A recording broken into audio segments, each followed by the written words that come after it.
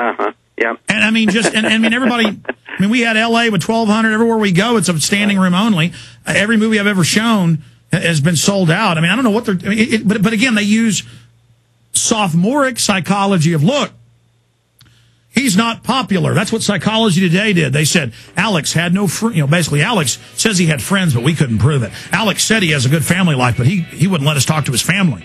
When I have a great family life and great friends and great high school, it's a little too wild. It was a little too fun, but I mean, again, it's meant to sell the idea that we're like these outcast kooks when we are the majority. Professor Stephen Jones, stay with us. We'll be right back after this quick break. Tall and strong. Would you stand tall and strong if you saw the things that were wrong? Well, Professor Stephen E. Jones did. Kind of like Galileo saying that the Earth orbited the sun, not the sun orbiting the Earth. And the truth is coming out, and the system is scared. Professor Jones, do you agree with me that, or give us your take on this, that we see all these new hit pieces coming out now because they understand 9/11 truth has just continued to grow and didn't go away? It wasn't just a political thing of bashing Bush, that stage terror is something that people really understand now? I do agree with you there, Alex. I think that we are making progress worldwide, not just the United States. Niels Harrit is Professor Harrit in Denmark, gets calls from all over. He told me that he's been in the media a great deal in Europe. So I know that in Europe, people are waking up, including Russia, of course, and other countries. In this country, it seems like every September 11th, we're coming up again, 2 days, and we get this burst of interest, which is good. But like you say, then like the Nat Geo program, we get this mocking, basically, calling us truthers, and look at these guys' psychology, psychoanalyzing us, that we're so paranoid. I mean, that was the term they used. As if we can't do science.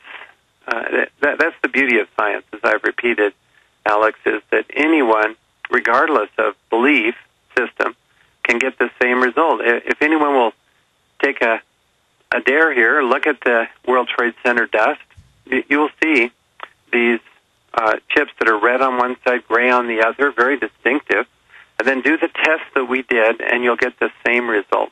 Yeah, you're finding the nanothermite, itself unignited. One issue that had any credibility, the one shred watching the program several times that I thought had any basis, was this claim, well, your chain of custody. But you have FEMA coming in 2 days after, locking it down, saying federal crime to even take photos.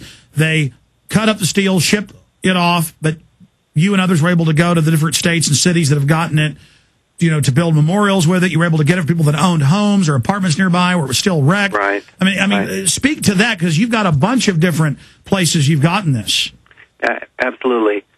We've studied in detail 6 samples now. If I count correctly, 4 are reported in the paper, but we've been looking at more samples, and they all have the same signature of the red-gray material, these chips that still blow up. The red material side blows up after all these years. And let me say, in the paper we make an effort to spell out the chain of custody for those samples that we reported on in the paper. We pointed out the distinct chemical similarity, the chemical signatures being the same in all 4 samples. So really, this basis, maybe someone could, what could it be? They salted these samples. How could they reach these independent collectors and New York citizens who did save some of the dust, and I've heard of others since then. I had a call this morning. Another fellow had saved some dust. So, people were saving it as a souvenir, nothing else. And to suppose that they salted these that's really stretching credulity. So I haven't heard that argument too much recently.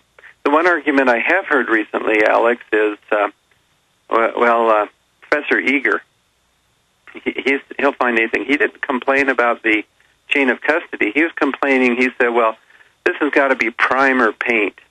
Just paint that was put on the steel, and it's not explosive at all. It's just paint, ordinary primer paint. Well, we found a sample of steel.